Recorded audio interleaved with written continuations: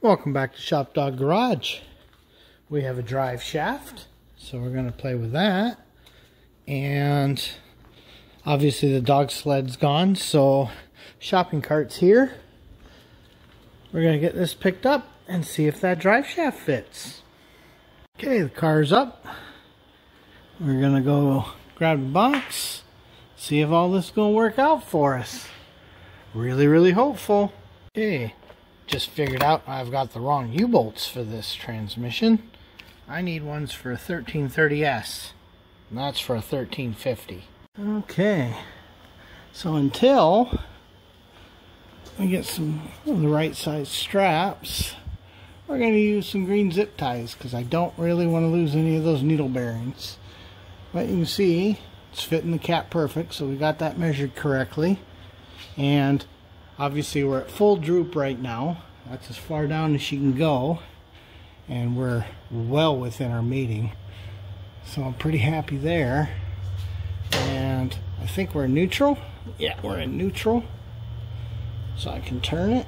Turns the rear.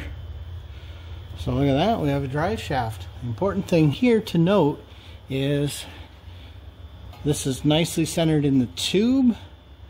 In a little while I'll check at full compression just to make sure this is never going to hit here, but I seriously doubt it would.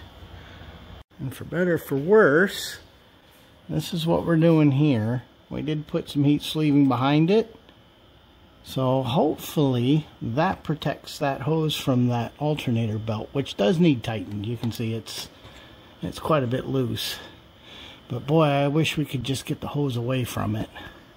Here at ShopDog-Garage, we sometimes have to do other projects as well. So Jeff's got a maple tree he wants to stabilize. So we just welded some giant nuts on the end of some rebar real quick. He'll get those painted before he drives them in the ground. But that should be easy enough to hold that little maple tree. And in keeping with this hopping from random thing to random thing, I think what I want to do in a little bit is two things. One, I want to actually mount a handle, because I'm coming up soon. I really have to decide on the long and the short handles for the back. And I want to find out what was rubbing with the windshield wiper before the console goes in. Okay, so as you can see, I've got a window down, so I can actually put my arm through. That's convenient. So that piece mounts. It's not as easy as it looks. There's a piece of fiberglass here that needed a little convincing, so I'm going to go ahead and mount the long one and see what I think. Much as I feared, this is what winds up happening when you're cranking it, is it kind of runs into this belt. So let me mount a small one real quick. Well, it's definitely harder to crank, but it doesn't get interfered into the belt. So it looks like for the rear, the windows that'll probably never go down anyway, we're going with the short cranks. That's not fun, but the glove box is out now. So we're going to see if we can figure out, I think I already figured it out. I may have already moved it. So let's see. Okay.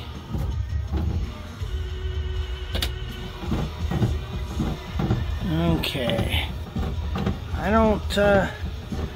don't like that sound, but I think that just might be what they sound like. I'm gonna crawl under there and take a peek. Alright. For some reason ShopDog had to go in the house and get a cookie. So we did that.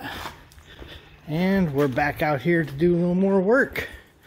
Yeah, it was definitely a connector from the radio that was rubbing on that. So I'm glad we took all that apart and moved it, because that would have been bad. As we all know, ShopDogs run on popcorn and pretzels. So, we have a weird thing that I spent a ridiculous amount of time on, and that is the glove box light. We had an LED bulb in there. However, one of the problems with that is the way glove box lights work is the outside of the bulb winds up being the positive, and the face winds up being the ground. Well, unfortunately, LEDs only work one direction, and it's the other direction from that. And holy monkeys, did I spend a ridiculous amount of time trying to solve that problem. We've already decided we're going short on the arms just because the long ones really wrinkle into that belt. Even had neighbor Jeff try it, and you know, he didn't have any trouble winding the windows up and down. So that's been decided. The other thing is, we're going to try to cold blue these.